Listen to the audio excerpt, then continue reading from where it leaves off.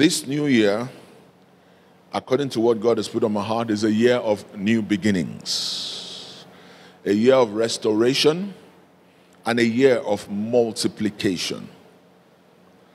And I just want to encourage us by understanding types and shadows for those who may not know. A lot of times when we read the Old Testament scriptures and we take promises out of the Old Testament scriptures, some of them are types and shadows, some of them are literal. What do I mean? God came into covenant with Abraham, and the Bible says the blessing of Abraham is ours in Galatians 3. But the Bible also lets us know that God had us in mind, even when he was going to covenant with Abraham. He said, out of you all the families of the earth shall be blessed. So whatever promises came as a result of the covenant to Abraham, we are partakers of it. Then when it comes to types and shadows, maybe when God is saying some things to the Jews, and it looks like, wow, that is good. The Holy Ghost can bear witness with our hearts that that is for us. We can also study the word closely and see that that is also for us. Because God chose them as the first nation to be in covenant with through Abraham. But God's covenant with Abraham was not limited to them.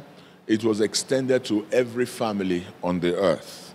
And that's why God raised the likes of Paul to preach the gospel to the Gentiles, those who are non-Jews. So I just wanted to say something to us about types and shadows before we get into what God has put on my heart. I'm reminded of the birth of Jesus in Luke chapter 1, verse 35.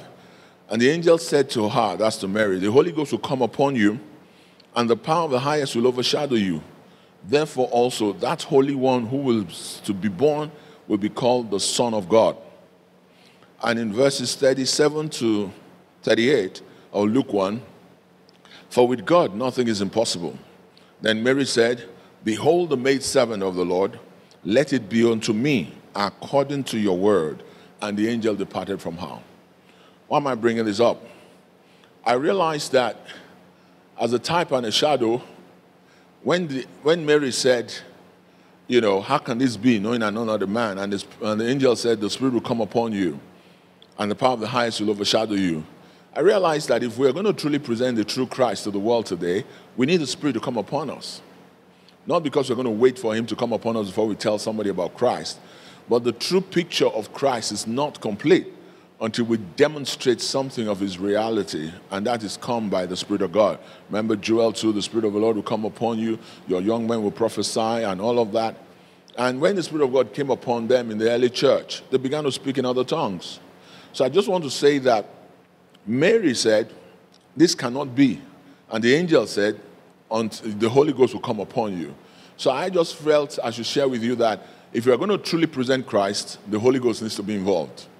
And then Mary now said another thing that I love. She said, behold your maidservant, let it be unto me according to your word. And that's been my attitude towards the word of God. Let it be unto me according to your word. And I want that to be your attitude. That anytime you get an inspiration from the word, anytime you get a witness in the word, anytime you know that this promise of God is for you, you are the one to participate by saying, let it be unto me according to your word. So the scripture that God has laid on my heart starts with Isaiah chapter 60 from verse 1. It says, arise, shine, for your light has come, and the glory of the Lord is risen upon you. For behold, the darkness shall cover the earth, and deep darkness the people. But the Lord will rise over you, and his glory will be seen upon you. The Gentiles shall come to your light, and the kings to the brightness of your rising. Lift up your eyes all around and see. They all gather together. They come to you. Your sons shall come from afar, and your daughters shall be nursed by your side. Then you shall see and become radiant, and your heart shall swell with joy, because the abundance of the sea shall be turned to you, and the wealth of the Gentiles shall come to you. Well, we all know that the COVID thing has created darkness on the earth today. We also know that amongst other things, there's a lot of activities going on that are not godly. But the Bible clearly says, arise, shine, your own light has come. The glory of the Lord is risen upon you, and the darkness shall cover the earth, and deep darkness the people. This tells me that for God to be quickening this scripture means that We have not seen the end of one pandemic or the other yet. And who knows what 2022 has in store when it comes to these pandemics. But the Bible is saying that we should not cower under the pandemic. We should not begin to be intimidated by the presence of the pandemic, but rather we should arise and we should shine. Why? The glory of the Lord is risen upon us. Remember, that glory is already inside us as born-again believers, as new covenant saints. And the Bible says that glory is risen upon us. And with all the darkness that will cover the earth and deep darkness the people, God will arise over you. And his glory will be seen upon you. And people will come to the brightness of your light. Kings to the brightness of your rising. Lift up your eyes all around and see. They will gather together. So this is not a year of observation. This is not a year of intimidation. This is a year of arising, of a year of shining, a year of new beginnings, a year of restoration, and a year of multiplication. That's why the Bible says in Ephesians 5 from verse 14, it says, therefore, he says, awake, you who sleep, arise from the dead. So if any part of your life has been dead because of fear, any part of your life has been dead because of the intimidation and the concerns you have, the Bible says you should arise, those who sleep, arise from the dead, and Christ will give you light. See then that you walk circumspectly, not as fools, but as wise, redeeming the time, because the days are evil. Therefore do not be unwise, but understand what the will of the Lord is. And do not be drunk with wine, in which is dissipation, but be filled with the Spirit, speaking to one another in psalms and hymns and spiritual songs, singing and making melody in your hearts to the Lord, giving thanks always for all things to God the Father, in the name of our Lord Jesus Christ, submitting to one another in the fear of the Lord. I want you to know that this is what we should be doing today. Number one, we should arise. Number two, we should expect to shine in our obedience to God, in our faith, in our consciousness that this is a time to shine. This is a time to use the opportunities around us to draw people to the light of God's word. Because the Bible says very clearly, arise and shine, for your light has come and the glory of the Lord is risen upon us. I want you to know that you should have peace when there's war. You should have joy when there's turmoil around. You should be rising when others are cowering under. You should be shining when darkness is around. That is the reality of the Christian faith. That is the reality of the new birth. And that's the reality that the demand of this reality is being placed upon us now by the activities of the enemy. The Word of God has already told us that the enemy will intensify his activities at the end of time. And we are in those days right now. But the Word of God did not tell us to cower under. The Word of God did not tell us to submit to what the enemy is doing. The Word of God tells us to rise up and begin to shine.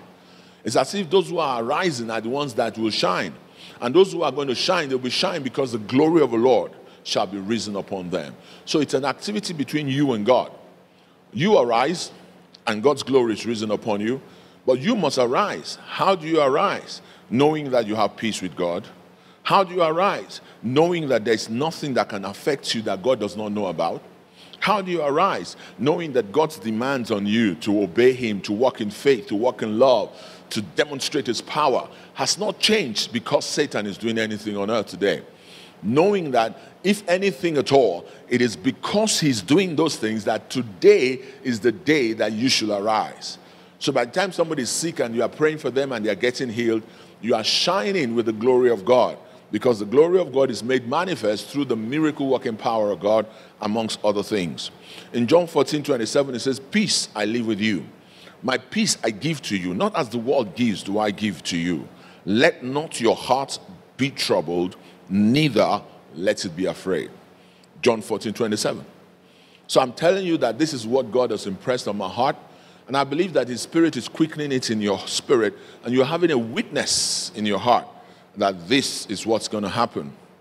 So he says in Colossians 3:15, and let the peace of God rule in your hearts, to which you were called in one body, and be thankful. So don't be afraid, but rather be thankful. Don't be afraid, but rejoice. Don't be afraid, but arise. And that's what God's word is saying to us. As we read even further in Isaiah 60 from verse 9, it says, surely the coastland shall wait for me. The ships of Tarshish shall come first, to bring your sons from afar, their silver and their gold with them, to the name of the Lord your God, to the Holy One of Israel, because he has glorified you. The sons of the foreigners shall build up your walls. Their kings shall minister to you. For in my wrath I have struck you, but in my favor I have had mercy on you. Therefore your gates shall be open continually. They shall not be shut day or night, that men may bring to you the wealth of the Gentiles, their kings in procession. For the nation and the kingdom which will not serve you shall perish, and those nations shall be utterly ruined. Well, we're not going to say much about these ones because they're talking more specifically about the nation of Israel. But I want you to know that there is an application of these scriptures in our own lives. Because it says, the sons of foreigners will build your walls, the kings and their kings shall minister to you. It says, men shall bring to you the wealth of the Gentiles. So these are all things that will be done for you as long as you are ready to arise and you are ready to shine. And God is going to use you to draw people to himself because you are shining. But the scripture that will also encourage you to see how much you can do is found in Isaiah 55. It says, ho, everyone who thirsts, from verse 1, come to the waters.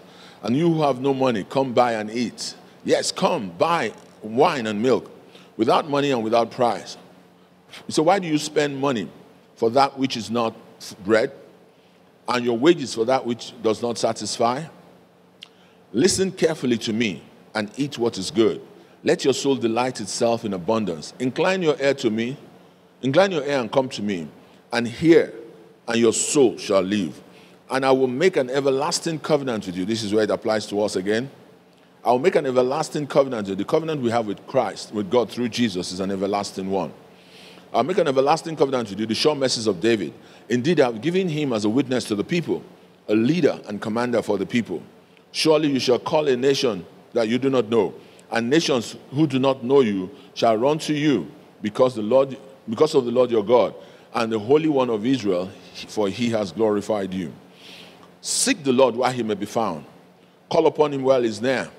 Let the wicked forsake his way, and the unrighteous man his thoughts. Let him return to the Lord, and he will have mercy on him, and to our God, for he will abundantly pardon. Let me just say a few things here. You'll see that there's a strong call from the word of God to us today about the nations coming, the nations coming. God's plan is to raise the church to disciple nations. And now he's saying that if we arise and shine, the nations will begin to come. The nations will be drawn to God. And we can release our faith, pray about it, and stand up and begin to make plans to see the nations come. Now, the part that relates to us directly starts from verse 8 of this Isaiah 55. It says, for my thoughts are not your thoughts, nor are your ways my ways, says the Lord. For as the heavens are higher than the earth, so are my ways higher than your ways, and my thoughts than your thoughts. For as the rain comes down and snow from heaven, and do not return there, but water the earth, and make it bring forth and bud, that it may bring seed to the sower, and bread to the eater, so shall my word be that goes forth out of my mouth. It shall not return to me void, for it shall accomplish what I place, and it shall prosper in the thing for which I sent it. I want you to know that with all assurance of faith, what God is saying to you shall prosper.